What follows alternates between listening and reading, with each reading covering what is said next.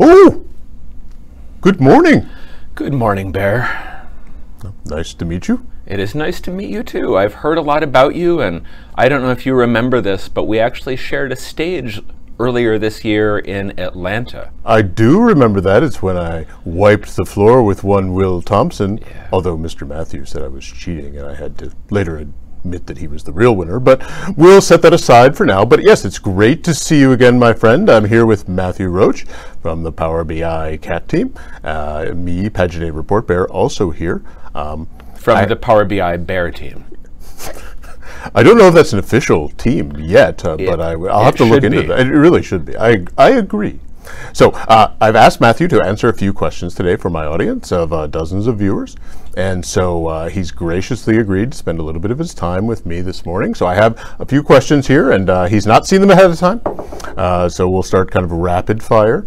So where are you from? Syracuse. Oh, so I used to live in Rochester. Which is not that far from Syracuse. Did you attend Syracuse University? I did not, but my wife did. Oh, okay, yes. Very cold. It could be. I miss the winters. You do miss the winters. I do. I would hibernate for 6. No, that was you. That was you hibernating. That's not true. The tie shows that I get out and about. Is that the business bear tie? Yeah, it's kind of like a biz bear, like the biz bar and Excel. Oh, I like that. I like that a lot. Thank you. I was able to pivot quickly. But no, that was, you caught me off guard there. But yes, I remember the very cold winters in Rochester. So it was Syracuse. So you've come all the way down to the West Coast. I have. You have, yes. So how long have you been here at Microsoft? I've been with Microsoft for just over 11 years. Oh, wow. I started in October 2008. Oh, cool.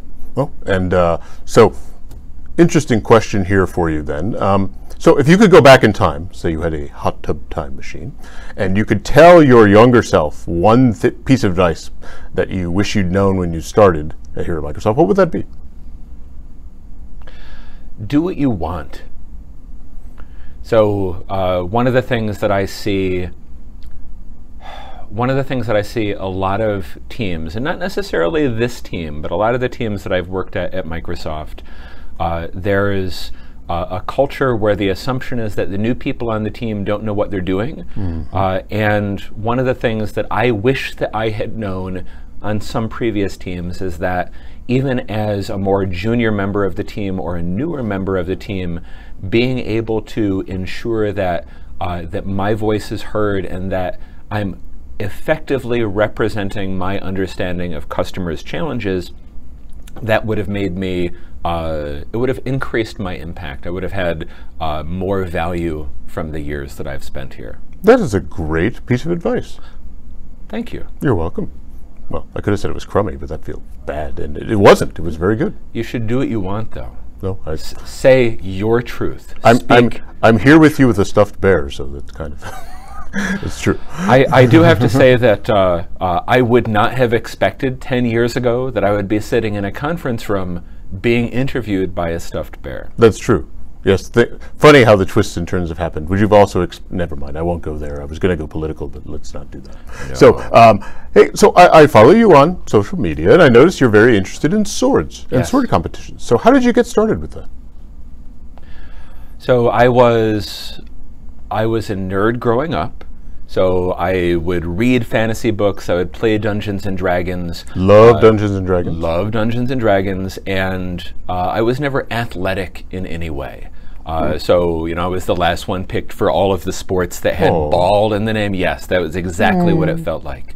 And when I was in college, I was a competitive fencer. So I got into it because, fencing. It's like sword fighting, right? And it wasn't. It was poking people with little pieces of metal that you pretend are swords. Yes. And it was still fun. And I don't want to say that anyone who does sport fencing is doing anything wrong, but it wasn't sword fighting. I see. And I tried other combat sports over the years. But it was around 5 years ago when there was a video trending on social media where I saw that there are people around the world who have found these historical sword fighting manuscripts. They've translated them into modern languages like English and are applying them both as a martial art and as a combat sport. And on the day that I saw this video, it was like the light had you know, the sky had opened up and the light was shining down. It's like, oh my God, people do this. People fight with real steel, you know, blunt, so you don't kill your friends. You want to fight the same person more than once. Yes. But they fight with real steel swords.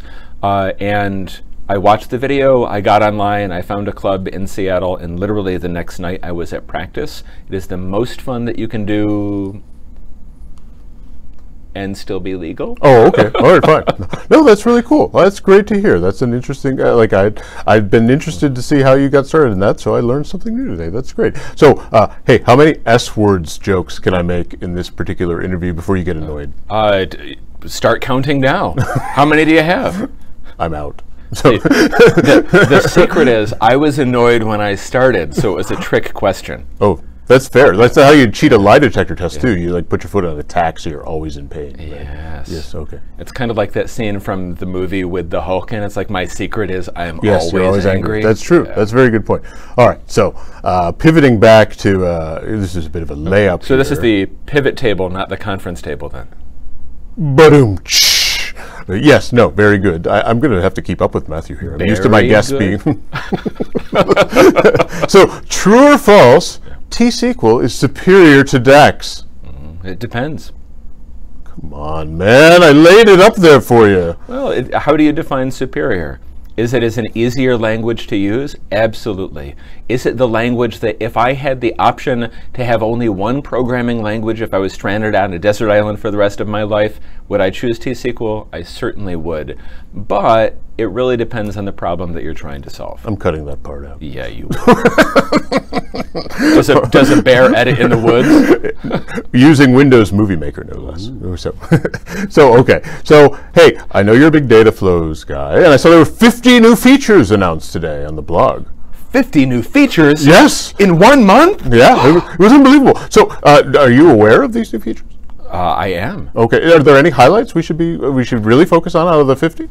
Yeah. So first and foremost, go to my blog. It's ssbipolar.com, not polar bear, although there's an obvious tie-in there. Clearly. And I actually sent out a blog post highlighting the things that I think are most important. Oh, cool. Because I wrote it, I didn't have to read it. So if this video has a different list than what's in the blog post, I will own that. Oh, fair enough. But basically, the things that I think that are most interesting are the ability to have the data profiling and the parameterization in Power Query Online. Dataflows is a self-service data preparation tool that allows business users to perform data warehousing or data mart-like tasks using Power Query. And one of the let me see if I can phrase this well. One of the interesting aspects of working with Dataflows is that its query development experience is in Power Query Online, which is a relatively new way to build Power Query queries. So a lot of users will actually build their queries using Power BI Desktop and then just copy and paste the script up into Power Query Online. Because Power BI Desktop has been this amazing tool we've been investing in for a decade now. There's a ton of features, and Power Query Online is still catching up a bit.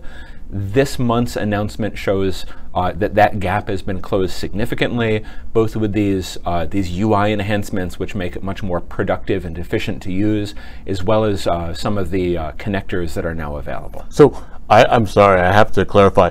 We've been investing in Power BI Desktop for a decade? So we've been investing in Power Query for a lot longer than Power Query has been called Power Query. So both that connectivity stack as well as the editor.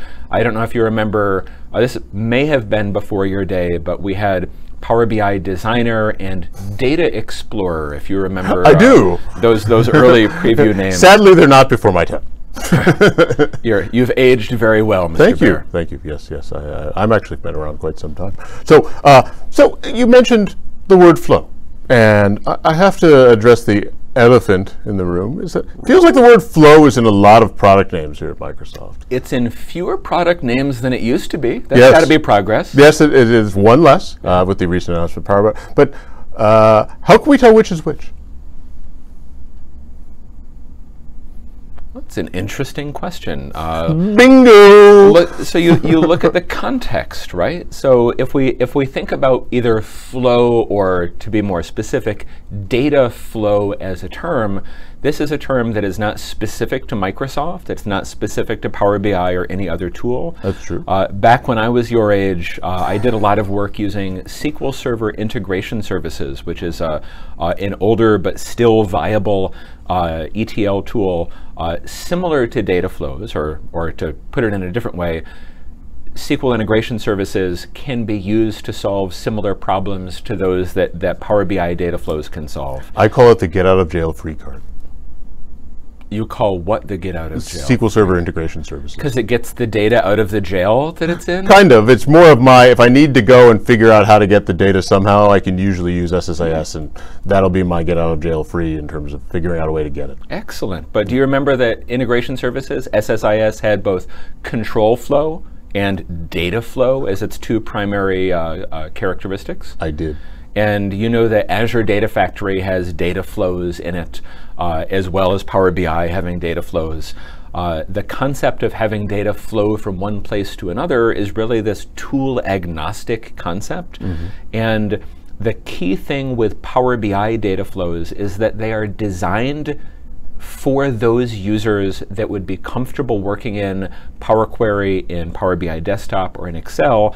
And as a general rule, if you were to give SQL Server integration services to a finance analyst or to a marketing manager or to a business user that needs to get value from data, needs to transform it and have it available, if you give them integration services or Data Factory, they're probably not going to be successful, because even though the underlying functionality, the capabilities are similar, they overlap a lot, the experience for developing it isn't friendly for those users. Integration services had a very steep learning curve. In order to do even simple things, you had to understand the tool and to spend a lot of time learning it. Data flows allow a user to build on what they already know about Power BI and Power Query without needing to learn a whole bunch of technical stuff. I figured it out. Yeah, but you're a bear. Bears know everything. Really? I'm going to have to look that up. Yeah. So that's a good. That works on many levels. That does. It does very much so. So one of the things I've noticed, you're very active online, and both on Twitter. You now are doing a video series. You have a blog. You shamelessly plugged before. Not shamelessly. I was going to mention it at the end, but shamefully plugged shamefully before. Fine. So what advice do you have for folks looking to engage with the larger community in a similar way? Don't. Wow, very closed-minded there. No, so it depends on what their goals are. My goal with my social media interaction is to tell the stories that form in my brain. So a blog post, a tweet, a video on YouTube. Generally, these are the pearls that form around the grain of sand that my work puts in my brain, if I can mangle an analogy there. Well done. So all day long, almost every day, I will be working with some of the biggest Power BI customers around the world, and I will see these interesting things come up, and after a dozen conversations, there are these patterns and these trends that start to emerge where I see large organizations and their data or BI teams either doing similar things or having similar challenges or making similar mistakes. And when I see those, I want there to be a way for me to be able to share what I've seen or what I've learned with a larger audience. For anyone who's watching, so you too could end up talking with a stuffed animal in front of dozens of people.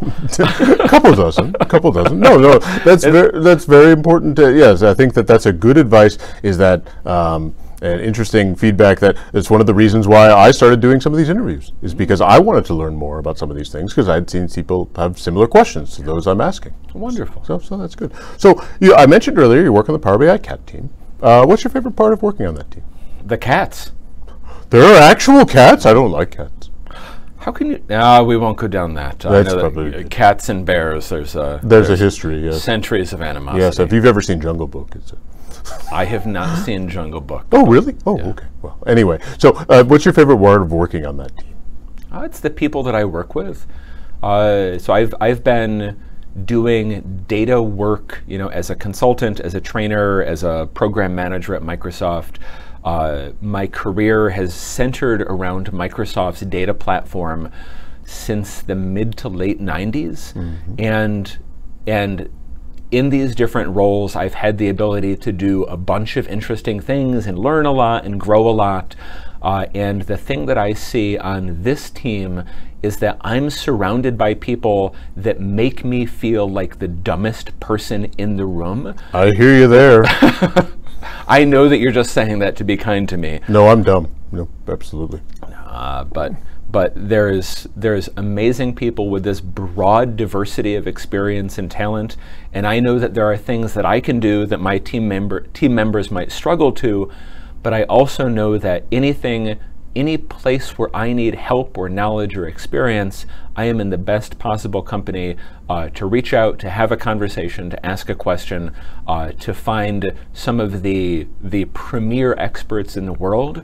So it pushes me to be better, and it gives me the people around me that I can learn from and grow from every day. Oh, that's a very thoughtful answer. Thank you. Thank you for that. So for my last question, I don't normally practice gotcha journalism, but for you, I brought in a special guest interviewer to ask this final question. So I'll be right back.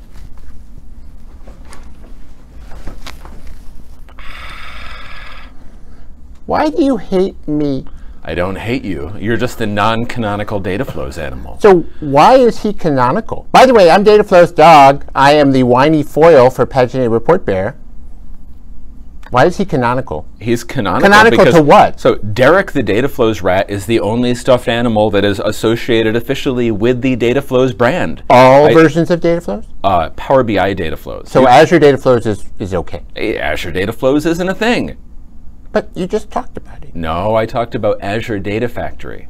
That has data flows. It has mapping data flows, and it has whatever the other one is. It has mashing. What is the other one?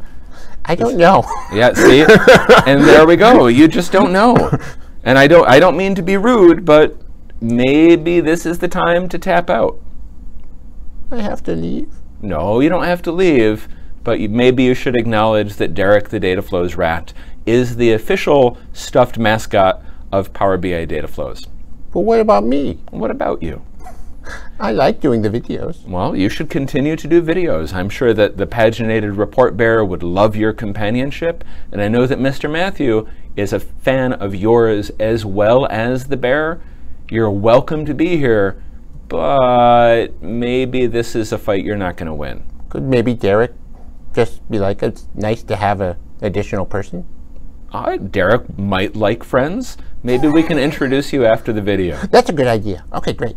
All right. Well, thanks very much for watching this video. It's me, Dataflows Dog. And me, Paginated Report Bear. It's easier to do this voice than the other one. So thanks very much, Matthew. This was very good. It was very insightful. Great to have you. It's nice that you got to meet the kind of official Dataflows Dog, but we'll set that aside. Hopefully, we'll have another video lined up soon with another member of the team, but thanks very much for watching. Yeah. To any other members of the Power BI team watching, have your agent talk so that they don't bring any unexpected guests in. This gotcha thing, last time ever. We're done here. We're done. Bye.